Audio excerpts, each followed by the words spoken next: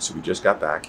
It's a Saturday morning at like 5:30 in the morning and spent a week on the Carnival Breeze.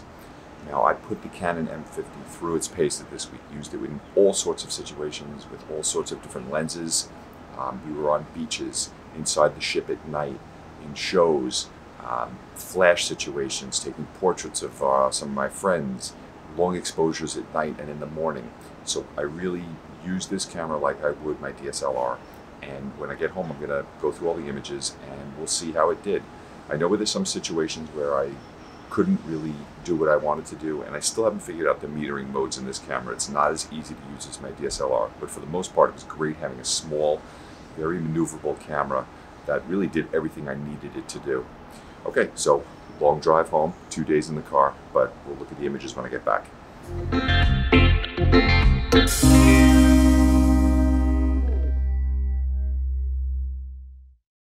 Okay, so I'm back home and I am excited to make this video because I just spent an entire week with the M50 and about 4 lenses.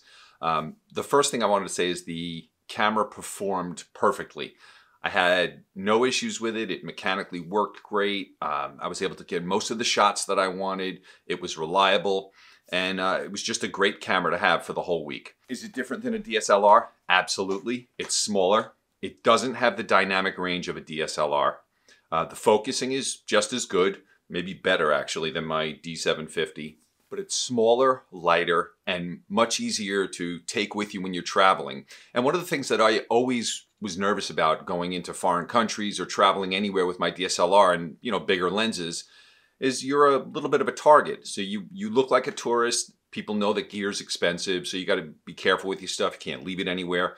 I was walking around with the M50 with the 22mm lens on it in Puerto Rico, and I mean literally it was the size of my hand. It looked like a point and shoot, so I could get really great images. And as I go through this video, I'm going to be dropping the images in. I'm going to talk about specific things, but I may just throw images in as we go. I took probably close to 1,000 images. I've edited a couple hundred maybe. It's, you know, been a lot of editing over the last day or two, but I wanted to give you a good sampling of what you can do with this camera and then talk about some of the limitations. And I'm going to start at the beginning. So when I first got to Florida, we drove down for 2 days. The night when we were driving in, there was a beautiful sunset. So we were staying at a hotel that was right by the pier in Cape Canaveral, Florida. So in the morning, I got up and went to the beach that was right there, and I was able to get these images of the sunrise. Now, the sun coming up was beautiful. It was super vibrant. And the camera was able to capture all of that. And in some of these images, I'm going to show you how I was able to manipulate the images afterwards, because some of the images were dark and I had to compensate for the sky, but the dynamic range in the camera was pretty good. Now, I was using the Tokina, a 11-16 lens here. And having worked with my Nikon 16-35, it's a similar focal length, but I'll tell you right now, though, the Tokina is not as sharp as the Nikon. And what I've learned over the course of this whole week is better glass is going to give you better results. And I've always thought that, and I figured, you know, I could get as close as I could with the less expensive glass that I bought for this camera. And the results are passable, but there's definitely a difference. So if the camera is not the issue, this is a great little camera. If you put really good lenses on it, you could have this camera for years and years. It's a great little camera. So here are some of the images I took from the morning. I was walking around on a little pier here, and there was the beach. It was a beautiful morning, and then we got on the ship. There's always that warm-up time when you're shooting with the camera, and I was going through the same thing. I was just taking pictures of friends, family, the ship itself, and that's a great time to get a feel for the camera, start to see how it works, what you can do, what you can't do with it. And one of the things that I learned about this camera is the metering modes are different than a DSLR. So in my Nikon, when I want to meter on something, and that means the camera will meter the scene by evaluating the light coming in and trying to balance out the whole scene. But you have the controls inside the camera to tell the camera what you want it to do. And if you look back at my metering video, you'll be able to see what I'm talking about. I have my DSLR set up so that I can spot meter. So that means if somebody is really backlit and their face is dark and in the shadows, I can meter off of their face and it'll totally blow out the background, but it'll properly expose their face. With the Canon M50, I was having a really hard time with this because the camera meters off the center. So there's a circle inside the viewfinder, and that's what the camera meters off of. So if I'm focusing over here on somebody's face, it's still metering off this. So I found myself having to manipulate the camera and move it slightly as the metering would adjust my exposure. Now, I don't know if there's something about it I couldn't figure out, or there's a setting I don't know, but I looked everywhere and I couldn't figure it out. And I had no connections to look it up online. So I definitely had some issues with the metering. Nothing major, nothing that you couldn't work around. And if you've never used metering before, you probably wouldn't even notice. But for me, this was something that I'm going to have to get used to with this camera, and I prefer my DSLR.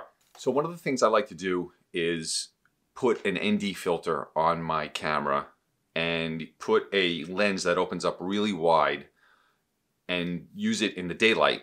And the reason I can do this is I have a variable ND filter that I screw onto the front of my lens. I use the 50mm 1.8 on here, which is a very inexpensive lens. It was $125. So I do this a lot, and I like to go in water with the camera and get low, close to the water line, and put a flash on the camera. I put a speed light on it, and I love to take these type of pictures because it's an odd, different type of look to put a flash on a camera, be this close to water with such a shallow depth of field. And this is something I've always done with my DSLR. And I was able to do this without any problem. The only issue I had is because it's a very small ND filter and I didn't buy an expensive one, I didn't get the sharpest images. So if you, like I typically would use, last year I did it on my Sigma art lens, and I had a B&W ND filter on it, which is a $150 ND filter, and the images were tack sharp. This muddled the images a little bit. They weren't super, super sharp. So in the future, I would just spend more money on a better ND filter and maybe not a variable. There's two glass elements in there, and you kind of turn them against each other. So I think the more light has to travel through this glass, and if it's not good glass, it makes, it degrades the image quality. But the $125 1.8 lens was great. And these shots are interesting and they're fun shots, so the camera performed really well here. We stopped at this place called Amber Cove. It's in the Dominican Republic, and it's like a giant pool complex. The ships are right there, and it has some elevation. There's kind of a hill up the back where they have water slides and a little zip line. So I went up there with the camera, and I was trying for 15 minutes to figure out how to use the built-in time-lapse mode, and I couldn't figure it out, but I stumbled upon this little miniature time-lapse setting. So I took a shot of the entire area with this, and I'm going to let it run here. It puts a tilt shift effect onto the camera where it blurs the top and bottom. So you have a strip of focus going from left to right, and it gives you this weird, cool effect. So I was messing around with that. So the camera has some really cool, fun stuff built into it. And I'm sure the time-lapse mode was in there because I've used it before. I just couldn't find it. And like I said, I was cut off, so I had no connections for anything. So I kind of had to figure things out on the fly. But these are fun modes to use. I got up early in the morning a couple of times during the cruise to shoot the sunrise. And one of the things about this camera is it's very good at ISO 100. If you start creeping up to ISO 500, 6, 7, over 1,000, and you do long exposures, there's going to be a ton of noise in the darker parts of the image. What I would say is if you're going to do long exposures, you're better off opening the shutter up for a longer amount of time rather than raising up your ISO to try to shorten your exposure time, because what's going to happen is you're going to end up with a lot of noise in the images. So all of these images that I shot, they're all at ISO 100. Some of them are HDR, some of them are single shots, but they're all really, really, really clean. And when the first set of shots I showed you where I was at the beach, the first 2 or 3 images I took at ISO 500. And as soon as I started editing them, I could tell right away they just looked terrible. There was noise and for some reason, I don't even know why I did it, I noticed that my ISO was at 500, so I dropped it back down to 100, and I was able to see the difference in my editing. The images just cleaned up really nice. And that's not a big difference, but on the smaller sensor, you see it. With a DSLR, my full frame, you're going to have more room to move around with your ISO. You're going to be able to, shoot at ISO 800 and still get pretty clean images. I wanted to talk about lenses for a second here. I took all of my lenses. I took my Tokina, which was a $300 and something lens. The Tamron that I bought, the 17 to 55, which really performed well, and I like that lens, and it was only $219 used. That one was a surprise, really good lens. I also had my 50mm, which is $125, and I had the 22mm M mount lens that I think sells for $219. The one really good lens I had with me was Eric's 70 to 200. And I'm going to show you a bunch of images here, and you're going to see the difference that a good lens makes. Look at these images I took as we came into St. Thomas, and just the depth of field you can get with them. And these landscape shots I took of another ship that was in port. Check out how sharp this shot is. I took it, this is the original, this is cropped in a little bit, and then this is cropped in all the way. So this camera with a good lens is unbelievably capable. And I would throw his lens on every now and then to get a few shots, but I really wanted to test it with the less expensive glass because I don't think everybody that's buying this camera is going to be spending $2,400 on a lens. This camera can handle really good lenses, and if you want to build up a lens collection, this camera can pretty much handle anything you throw at it with these great lenses. You're going to get amazing images with this camera and really good lenses. So in St. Thomas, I actually took a few more images in the water again, and I did these with this was the Tamron lens, the 17 to 55 or 50, I think it is. And these were shot at 2.8, and I also got a really great depth of field here, and I used a flash again during the day. So this is the lens that I was really testing out here. And it was great. I had no issues with it, got some really cool images. Then even after I took some landscape shots, tried to get some shots of the trees and whatever else, but it performed great. Inexpensive lens, great walk around lens. It's a nice focal length. It's equal to about 24 to 70. We went into Puerto Rico next, and Puerto Rico is a great little town we were in Old San Juan, and it's a great walk around photography town because the buildings are very vibrantly painted, a lot of old architecture, the streets are narrow, cobblestone.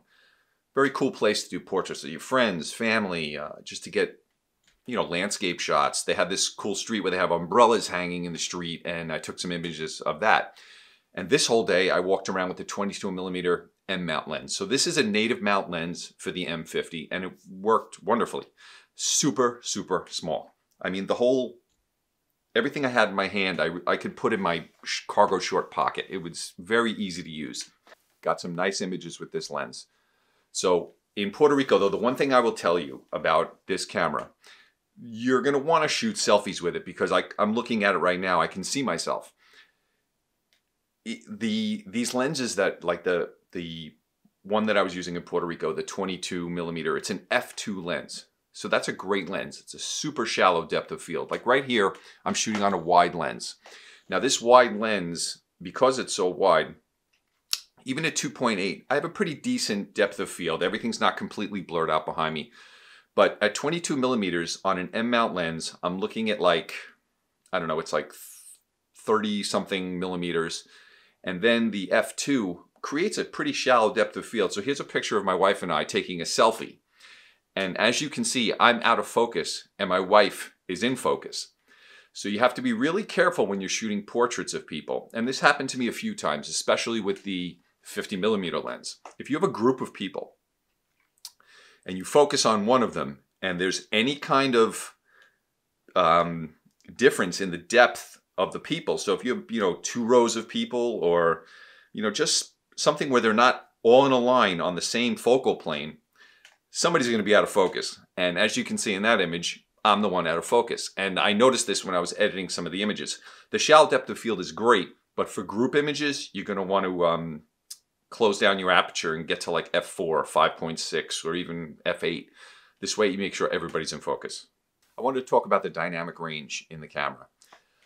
So dynamic range is basically how much information your camera captures and how much of that you can get back in editing. So once you're comfortable with the camera and you start to use it more, you'll understand when you're shooting what you can and can't do. There are situations where maybe you don't have a flash, or maybe the pop-up flash on your camera is not good enough, or you're just in a situation where you're not going to be able to get what you need in that shot. But if you know that your camera is capable of recovering the shadows and bringing down the highlights, it gives you a lot of leeway to then go into the computer and fix it. So the M50 does not have the dynamic range that a full frame DSLR has. It's not that it's bad, but it's not what I'm used to. So if you're coming from a full frame camera and you're gonna buy this as a second camera or as a travel camera, you're gonna be a little disappointed with the dynamic range. You're gonna wanna use HDRs for your long exposures. You're not gonna be able to adjust it as much as you could with a full frame camera. If you don't know what I'm talking about, or you're not really sure how to use this, here's an example of an image I took. We were walking back to the ship, and again, I took a selfie with the camera. I put it down low and I took a shot. Now the sky above me is completely blown out, and my wife and I are dark. I was able to save this image because of the dynamic range that the camera captured, and this is pretty good, even for this sensor here, this crop sensor. Now my full frame camera would actually let me recover more of the highlights in the background and then open up the shadows even more. But there were a few instances where I just couldn't save it, where there just wasn't enough information in there. So this is something that as you use these cameras more, you become more aware of, and you may come to rely on, which I have over the years of using a full frame DSLR. I know situations where I'm going to be okay, even though in the camera it looks terrible. I know I'll be able to fix it. With this camera, I wasn't sure, and there were a few images that were not recoverable because it can't do what my DSLR could. By the way, I'm noticing these raccoon eyes I have. 7 days with sunglasses on. Well, I guess it is what it is. Yeah, beautiful weather. Back to New York, 25 degrees today. Oh, it's terrible. So at the end of this video, I'm just going to throw up some images of maybe some friends that we were with, or just some scenes from around the ship, or whatever it is. But I want to give you a general view of what the camera is capable of. And like I said, most of the images here are with not super expensive glass. The most expensive lens I have here is under $400 that I took the bulk of these images with. And I'm not going to put any of the images I took with the 70-200 at the end. So you'll see that all of these images with this camera, it's under $1,000 for this combination, which is pretty good. And it's a great walk around camera, and it was really very convenient to have, and I could take it with me to dinner and just put it on the table, and it was a great travel camera. The last thing I want to talk about is the screen and the electronic viewfinder. I use a DSLR. I'm comfortable looking through a viewfinder. I did not use the viewfinder on this camera at all this entire trip. I found myself using the touch screen on the back. It's intuitive. It's responsive. I love the touch to focus functions on here. I love the edge to edge focus. I found that when I put the camera up to my face, because I have a sizable nose, my nose would actually touch the screen and it would move the focus point around on the screen. So it was very hard for me to do that. I'd be moving the focus point with my thumb, and then my nose would touch the screen and move it around, so it was crazy. But even if you don't have a giant nose like me, it's just easier to use the camera away from your face, and it's a great interface that Canon has on the back of this camera. I love it. I love being able to quickly change my functions and move around through the settings. And even though the camera doesn't have as many physical buttons as a DSLR, everything you need is right there on the back of the screen. So it was a very pleasant shooting experience. And I'm curious when I go back to using my DSLR, how I'm going to feel about that. So that wraps it up. The one other thing with the Canon M50 that we were thinking about doing a video, and you let us know what you feel, is actually setting up a studio situation with strobes and softboxes and shooting portraits and seeing how the camera performs in that situation where it's super controlled, and are they going to be as sharp as, say, with Eric's 5D Mark IV. We can, shoot them right next to each other and see what kind of images we can get with that. So that might be one more that we do with the Canon M50, because you guys really seem to be interested in this camera, and it's a popular camera right now, and I can understand why. You're getting a lot of bang for your buck with this thing. So if you have any questions, ask them in the comments. If you like the video, give it a thumbs up. And if you're just stumbling upon us and you like these kind of content, subscribe to the channel and click the little bell. You'll get notified. And if you're looking for Canon M50 information, and this is the first video you've seen by us, we did a few other ones, and I'll link them up here. And just go back over the last month. There's quite a few videos about this camera. So if you want to know about it, look back through those because we've been really trying to test it out in every situation. Okay, see you in the next one.